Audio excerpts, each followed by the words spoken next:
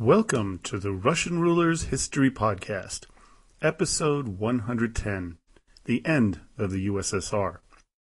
Now, before we begin, I have to apologize for, again, having this podcast late, but the flu bug hit the Schaus family, and in particular, my voice.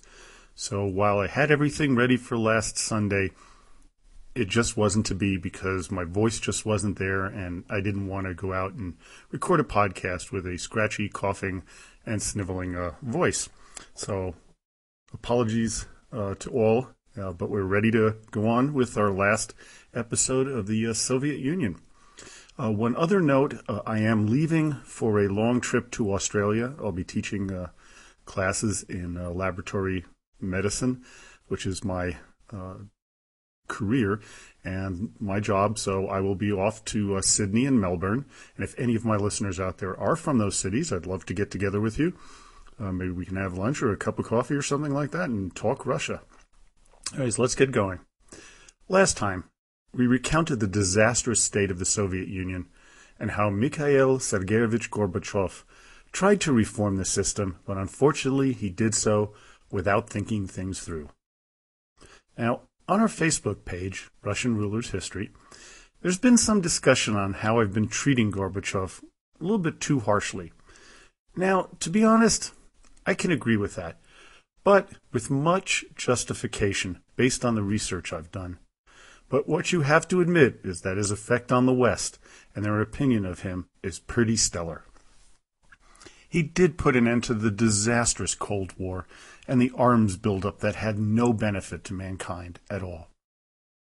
There were many other accomplishments that he achieved. Some of them we will discuss in today's podcast. Now, the year is 1989, and there's growing resistance to Gorbachev's reforms, especially from the conservatives in the Central Committee, the Politburo, the military, and the KGB. He knew that he needed to shake things up, lest he lose power. Last episode, we mentioned the retirement of Gromyko and the shuffling of the ministers within his government. Gorbachev now fully embraced the concept of demokratizatsiya, or democratization. This meant that for the first time since the days of the Novgorod Vetch, people would have a chance to elect their leaders. To do this, Gorbachev had a new legislative body created, the Congress of the People's Deputies. Understand that while he did not open the floodgates to multi-party elections, as this did not happen until 1993, he did open things up a great deal. Contested elections occurred throughout the Soviet Union, which frightened the nomenklatura and the entirety of the bureaucracy. But this is where the paradoxes of Gorbachev's position bear looking into. Even though he created a new system where the entrenched bureaucrats no longer had a guaranteed position, it was only accomplished because of the centralized system with Gorbachev being at top. No one dared counter the authority from above. As had been said, this, quote, facilitated reforms that went beyond the wildest dreams of Soviet dissidents and surpassed the worst nightmares of the KGB. By now, Gorbachev decided that some of his reforms needed to be reeled in a bit, especially the disastrous anti-alcohol campaign. Not only did they limit the taxes coming in, they strictly controlled the quantity of alcohol produced. It helped fuel the huge budget deficit, but had benefits as it did reduce alcohol-related accidents and resulted in better health for the overall population. Still, the people were really not being deprived of their vodka as moonshiners cropped up everywhere. Same problem has occurred with the United States during their Prohibition period. A criminal underground was being created unwittingly that would flourish after the end of the Soviet Union and continues until today. This is where I believe the Russian mafia had its true, real beginnings. Throughout Soviet history, they created numerous 5-year plans, many of them being unrealistic ideals, especially during Stalin's rule. Gorbachev was to top them all with the incredibly unrealistic 500-day plan that would try to recreate the Soviet economy from a socialist one to one that would be a market-based economy. This was met with swift and strong opposition from the Communist Party. But now, in the summer of 1990, Gorbachev was no longer deriving the majority of his power from his position as the head of the party, but as the elected president of the Soviet Union by the Congress of the People's Deputies of the USSR, which occurred in March of 1990. Now, here's a moment when Gorbachev's hesitation worked in his disservice. He believed in the radical marketization program, but began to make concessions to the conservatives. This is when Boris Yeltsin begins to make his presence known to a greater extent. Yeltsin was a strong proponent of even more radical reform and began to make his concerns about the concessions more vociferously and more public. Gorbachev was becoming irritated with his now former ally. While all this was going on, the Warsaw Pact was beginning to fall apart, and there was a new issue coming up, the reunification of Germany. One of the most important reasons for the collapse, according to Vladislav Zubok in his book A Failed Empire, was Gorbachev's absolute, quote, aversion to the use of force. His colleagues confirmed this position when they said, quote, the avoidance of bloodshed was a constant concern of Gorbachev, and, quote, for Gorbachev, an unwillingness to shed blood was not only a criterion, but the condition of his involvement in politics. Many within his administration and a large number of his critics believe that this unwillingness to use force when necessary was a fatal flaw and led to lawlessness that was found after the dissolution of the Soviet Union. Now, mind you, there were uses of force and some large losses of life during the protests within the USSR, like the one in Tbilisi in April of 1989, and the incident in Baku in 1990, and Vilnius and Riga in January of 1991. But these were isolated incidents, and none that we know of were ordered by Gorbachev. While it is now apparent that the Soviet Union was in a state of chaos, but while the West lauded Gorbachev's hesitancy to use force, within his own country the people were appalled. They felt that this personality trait was considered to be one of the main reasons for the collapse of the entirety of the Soviet sphere of influence and the dissolution of the USSR itself. When it comes to foreign affairs, Gorbachev no longer consulted with members of the Central Committee or the Politburo. He now only consulted his foreign minister, Edward Shevardnadze. Beginning in 1989, the Eastern Bloc countries began to revolt against communist rule. One by one, Poland, Hungary, the GDR, Bulgaria, and Romania fell. The policy of Gorbachev and Shevardnadze was not to interfere, and they would not. What they did not realize is that this would eventually cause the collapse of their own country.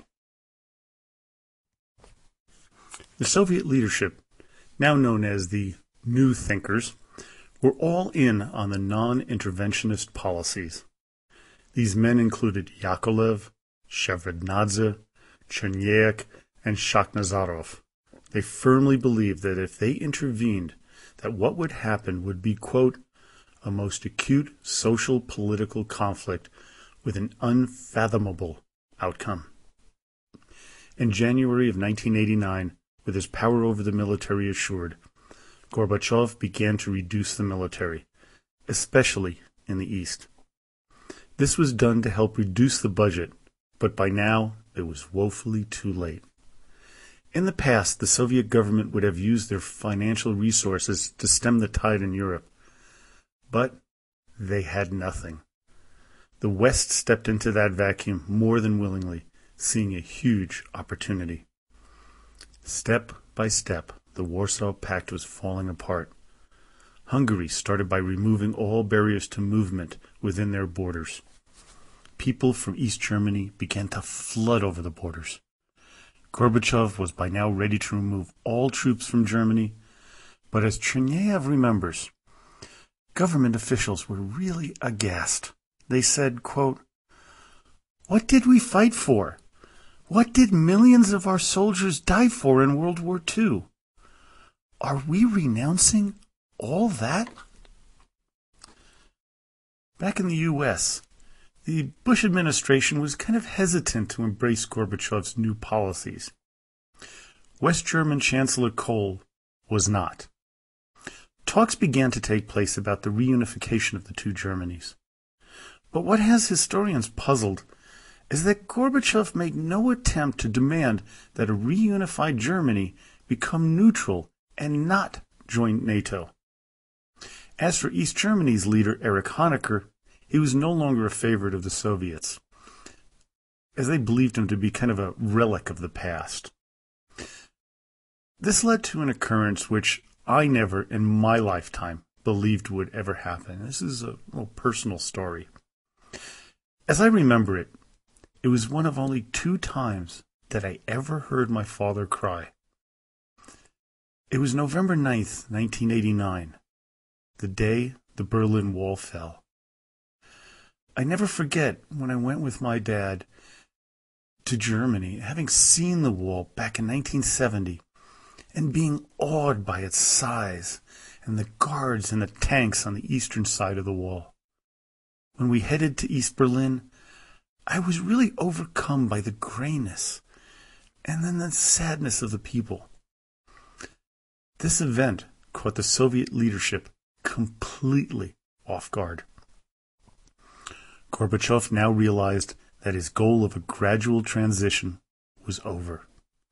Laws were being passed in surrounding countries like Estonia that they declared that they had the right to veto any laws coming out of Moscow. Latvians and Lithuanians began to openly protest against Russia. By June of 1989, both Estonia and Lithuania declared that they were now economically independent of the Soviet Union and could overrule any law passed in Moscow. Boris Yeltsin began to make more and more noise. When he ran for election as an anti-nomenklatura candidate, he received about 90% of the vote. The conservative communists despised the man, and it was only when one member stood down and gave him his seat did Yeltsin join the Congress. Gorbachev did nothing to oppose the decision, despite Yeltsin's growing criticism of the Soviet leader. He couldn't if he wanted to, as he needed to show his commitment to democratization. Yeltsin began to rally the radicals, especially those of Russian backgrounds. 300 of them, led by Yeltsin, Sakharov, Afanasyev, and Gavril Popov, gathered to push Gorbachev to speed up reform. What is odd here is that there was a strong anti-Russian feeling amongst many of the nations within the USSR, and here was Yeltsin creating a pro-Russian organization. The split was deepening. It is at this point that Ligachev challenged had he challenged Gorbachev's leadership in the Communist Party, he may have succeeded and could have put a stop to the many reforms. But strangely enough, like many of the other post-Stalin leaders, he lacked the intestinal fortitude to do it. This lack of guts was to show itself yet again when 1991 rolled around. There was another movement that began to grow rapidly, and that was the resurgence of the Russian Orthodox Church. Long subjugated to abuse and censorship, Gorbachev allowed the church to return to Russian society. The Bible was beginning to be sold openly. Churches were returned to the Orthodox hierarchy, and the millennium celebration of the institution of Orthodoxy in Russia in 1988, 1,000 years after Vladimir the Great brought Christianity and Orthodoxy in particular to Russia. This was celebrated with a meeting between Gorbachev and Patriarch Pimen. Churches were packed to capacity as the people felt free to celebrate their beliefs for the first time in 80 years. More and more, Russia was opening up as books for the West were now free to be sold, and even Paul McCartney of the Beatles recorded an album for the Russian market. Times they were a-changing, and Gorbachev must be given accolades for this. So how did the people feel about all of the political machinations going on? Let me quote Robert Service from his book, A History of Modern Russia. Quote, "Youth did not revolt against authority. It despised it and ignored it. Indeed, citizens, both young and old, treated politics as a spectator sport, but not a process deserving their participation. The quest for private pleasure outdid the zeal for public service." Whereas Gorbachev believed that with an opening of society and the allowance of discussion of the issues of the day, well, everybody would see the benefits of the new version of Marxism-Leninism. The only problem is, no one wanted to hear it anymore. While the Eastern Bloc countries were losing their communist leaders and the Baltics were in an uproar, what scared Gorbachev were the rumblings in the Ukraine. Their national identity was long suppressed, but that suppression was no longer something that the Soviet leader was willing to do. By making the decision to not control secessionist talk within the Ukraine, he sealed the deal on the dissolution of the USSR. By the second half of 1989, the dominoes were falling so rapidly the world was holding its breath, waiting for the next shoe to drop. First, Poland shed its communist cloak in an election. Then Václav Havel became the leader in Czechoslovakia. Nicolae Ceausescu tried to escape Romania in December of 1989, but he was captured and quickly executed. By the end of the year, only Albania remained in communist hands. At the dawn of 1990, the Politburo finally saw that Gorbachev was steering the Soviet ship into a giant iceberg, and there was frankly nothing any of them could do. The problem was that Gorbachev was no longer the leader of the reform movement. He was now just another centrist, and the reformers were now steering the ship. At the helm was one Boris Yeltsin. Not willing to give up, in February of 1990, a new platform was announced whose stated goal was, quote, "The main objective of the transitional period is the spiritual and political liberation of society." Communism was officially dead. As Robert Service puts it, quote, "Since Lenin, socialism had been depicted as merely a first post-capitalist stage towards the ultimate objective, communism. Now, socialism itself had become the ultimate objective, and Gorbachev's socialism would be a socialism antagonistic to dictatorship, to casual illegality, to a hypertrophied state economy, and to cultural and religious intolerance. Gorbachev also demanded that Article 6 of the 1977 USSR Constitution be revoked. It was the law that stated that only the Communist Party was allowed to operate. He got what he wanted. Then Boris Yeltsin saw this big opening. He announced in March of 1990 that he would run for the leadership position of the RSFSR. While he couldn't challenge Gorbachev as the head of the USSR, he could challenge him in Russia proper. Many of the conservatives and even some of the more liberal reformers asked Gorbachev to squash Yeltsin, but to no avail. Gorbachev was steadfast in his policy of perestroika. Yeltsin then informed the Baltic states of Lithuania, Latvia, and Estonia that his country would not force them to remain in the USSR. In June of 1990, Uzbekistan declared its sovereignty. Then the unthinkable happened. Yeltsin declared the sovereignty of the RSFSR. This was followed quickly by Tatarstan and Karelia. In September, it was Turkmenistan's turn. The 28th Party Congress met on June 2, 1990, and there, Gorbachev's critics went off on him, shouting insults and complaining about the state of affairs. Alas, there were too few of them.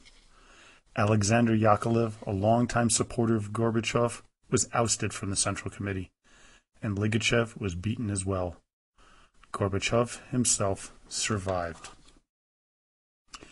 Yeltsin's group demanded that Gorbachev step down as party head, but he refused. Then, Yeltsin's group simply walked out. Gorbachev's fiercest proponents of reform left him. The Soviet leader knew that if he left at that moment, the right-wing conservatives would grasp at the reins of power, and that the whole reform movement and the change within society could turn absolutely ugly and violent. The economic situation was going from bad to worse. Industrial output was falling, agricultural systems were collapsing, and the USSR had to increasingly go to the Western world to help out. The people of the Soviet Union at the end of 1990 wondered whether they were headed to another period of starvation. But now, the rats were beginning to bail on the sinking ship known as the SS Gorbachev. First Yakovlev, then Vadim Bakatin and Vadim Medvedev jumped. One of Gorbachev's chief economic advisors, Nikolai Petrikov, also left. Ryazkov had to leave due to a heart condition and was replaced by the more conservative Valentin Pavlov. Then Shevardnadze walked away. Gorbachev now went back to the man who supported him in the past, Boris Yeltsin. Mikhail Sergeyevich miscalculated Yeltsin's popularity. A protest in his support garnered over 200,000 Muscovites, with over 50,000 Ministry of Internal Affairs troops watching. They worked together with 9 Republican leaders to draft a new Union treaty with the hopes of saving the USSR. At an ensuing meeting of the Central Committee of the Communist Party, Gorbachev was roundly criticized, so he handed in his resignation, which could have been accepted and the conservatives could have taken over. But again, they lacked the guts and asked him to rescind his resignation. Gorbachev had won. By 1991, when this new deal was struck, the Soviet economy was in a complete freefall. Industrial output was plunging, fuel was in short supply, and food prices were soaring. By July 1991, he went to a meeting of the group of 7 Western leaders asking for help. The Soviet people viewed this, quote, as that of a cap-in-hand beggar. Yeltsin demanded that Russia should get up off her knees. By now, Yeltsin had won an incredible majority in the election of the president of the USSR. He banned the Communist Party from using government offices. Yeltsin was gaining more and more support from the people. This man of simple origins was a power to be reckoned with. By July of 1991, Shevardnadze and Yakovlev warned Gorbachev that there was a coup d'etat coming. The Soviet leader just dismissed the warning, and in early August, he headed to the Black Sea village of Foros to vacation. On July 23, 1991, a letter was published from 12 public figures called Word to the People. It complained bitterly about the current conditions in the USSR. Quote, an enormous, unprecedented misfortune had occurred. The motherland, our country, the great state entrusted to us by history, by our glorious forebears, is perishing, is being broken up, is being plunged into darkness and oblivion. Gorbachev was completely oblivious to this obvious call for a coup d'etat. As Service comments, quote, the only precaution he took in summer 1991 was to ask Yeltsin informally to stay in Moscow while the Gorbachev family took a holiday in the Crimea. On August 18th, Gorbachev was visited in his dacha by Shenin, Baklanov, Varenikov, and his personal assistant, Valery Boldin. They calmly asked that Gorbachev hand over power to Vice President Yanev. Mikhail Sergeyevich had noticed that the phones were inoperative, but he stood his ground and refused to step down and even cursed at them, sending them out the door. Varenikov went to Kiev to declare that Gorbachev was ill and could no longer lead. Baklanov, Shannon, and Bolden headed to Moscow to meet with other coup members. KGB chief Koryuchkov and Interior Minister Pugo were trying to recruit more conspirators. Many joined, even Gorbachev's longtime friend and Supreme Soviet leader Anatoly Lukyanov. But from this point on, the coup began to look more like a Marx Brothers comedy than a well-thought-out plan. Pavlov became drunk and unable to attend the televised conference to the people announcing the overthrow.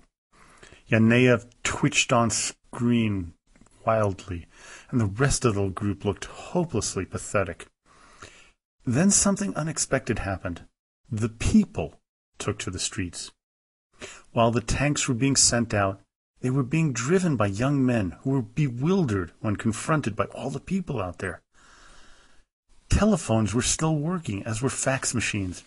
A dangerous situation for the coup, as the word was being spread faster than they could control the situation.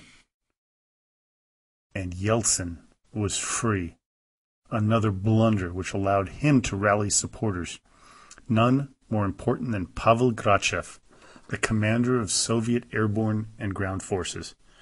The same man the coup members counted on for support for their side. Unfortunately for them, they didn't question Grachev about his loyalties.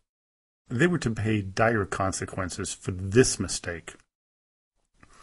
On August 19th, coup members decided to up the ante by storming what is known in Moscow as the White House. Yeltsin had already rallied his supporters to build barricades and form a human shield around the building. The world was aware, and we were holding our collective breaths. The Soviet Union looked like it was near another state of civil war. Yaneyev was already teetering now in his support of the coup. On the night of the 20th, going into the 21st, tanks began to circle around the Garden Ring Road of Moscow. The people tried to block their paths all over, and leading to an unfortunate accidental death of 3 men, Dmitry Komar, Ilya Krychevsky, and Vladimir Usov. Yeltsin made his way to the White House, as did cellist Mstislav Rostropovich, along with Eduard Shevardnadze and Alexander Yakolev. But the big news were the people. The thousands and thousands of people ready to throw off the yoke of oppression and protect their rights. Little did they all know, the conspirators were quickly getting cold feet. Military commanders were beginning to back away from them, one by one. By 2:15 p.m., the main coup members were on board a plane, headed to the Crimea to beg forgiveness. Gorbachev refused to see any of them, except Anatoly Lukyanov. He berated his old friend, calling him a traitor, and then threw him out. Yeltsin's vice president, Rutskoy, took charge and escorted the coup members back to Moscow on his plane. On August 22nd, Gorbachev returned to Moscow at midnight.